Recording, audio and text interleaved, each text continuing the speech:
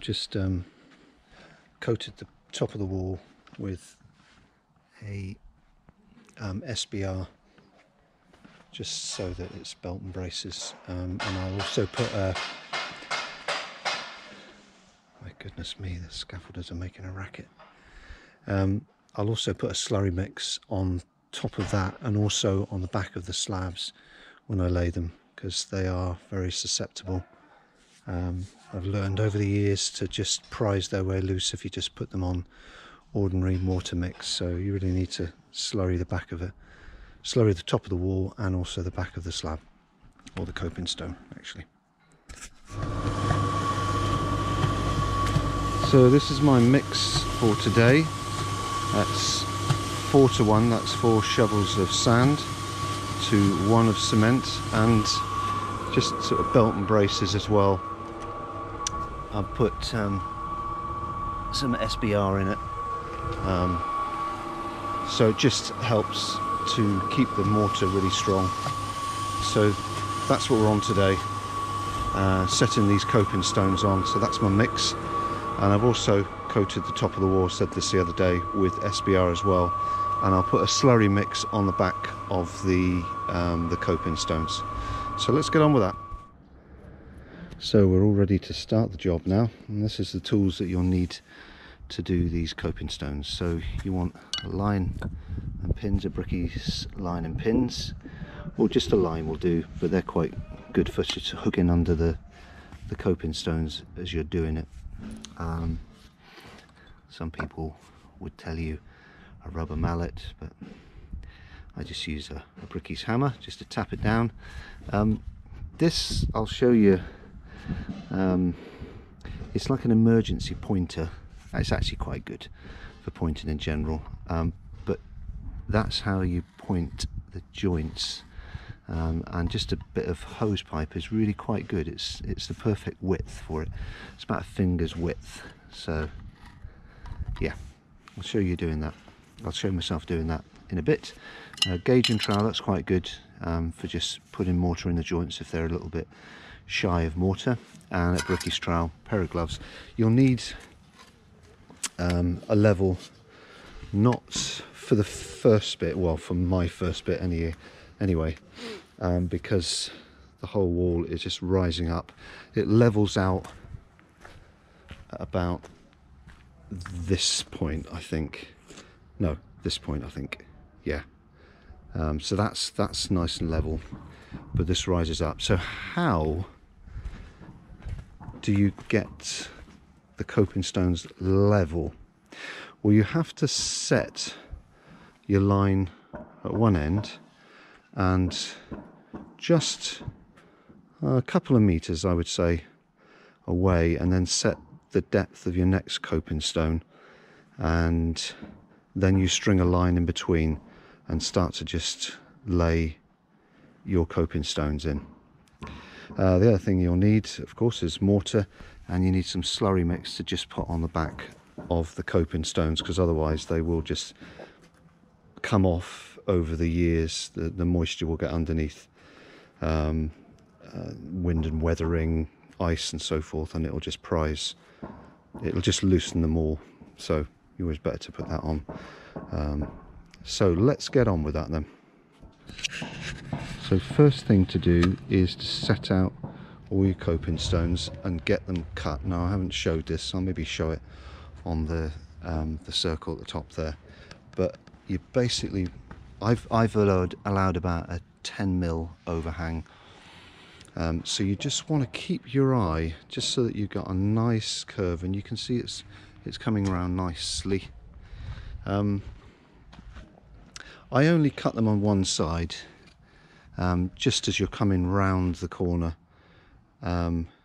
It doesn't really need it on both sides of the stone. You've got enough play just to kind of wend it round the corner. I'll just show you. The joints are all quite nice.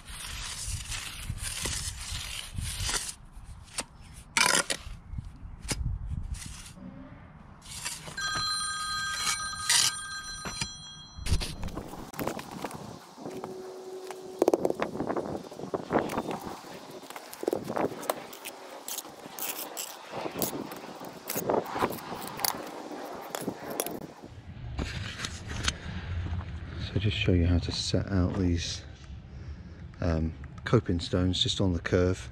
So I've done all these ones, as you can see. So you just want to get the curve the way you want it, and then you want a fairly even gap. That's okay. That'll be kind of hidden by the mortar. So it's slightly wider that end, but it doesn't really matter too much because it's what's kind to the eye. This one though, so you just mark that. So it's parallel, so it's nice and straight, and this one here, and then I'll show you how to do that one afterwards.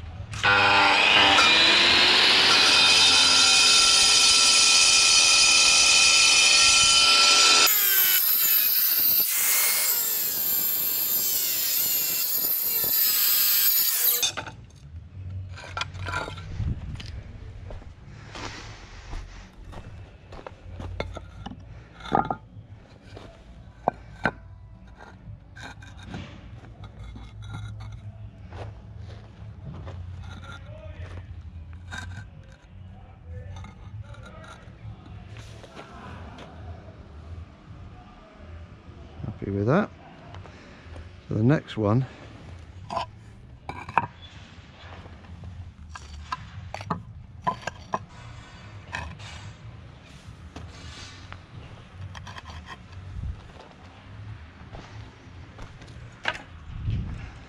and make sure it's just straight parallel along the line there.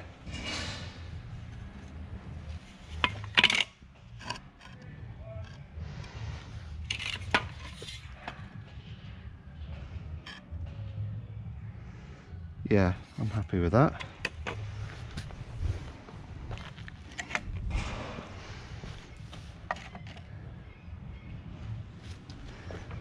So then you want to make sure it's just where that's crossing over there where the two bits meet.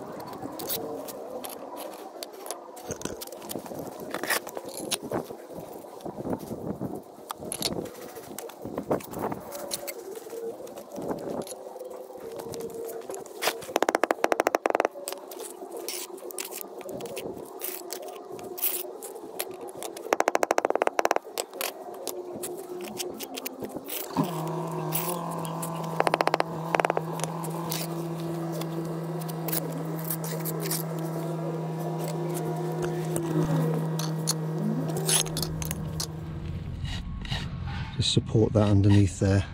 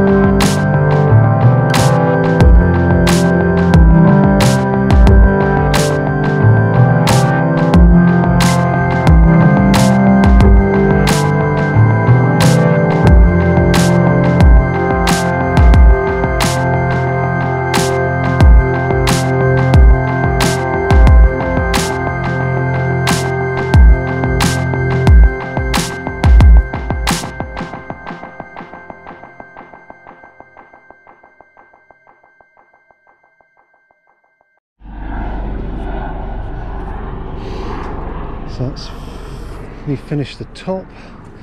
I'll just put these bits of extra slabs over the top of the joints because the sun is so bright today and it damages the cement, so you really need to cover it up as best, because otherwise it just wrecks the cement. Anyway, I'm going to do some straightening out in the garden, so let's get that done.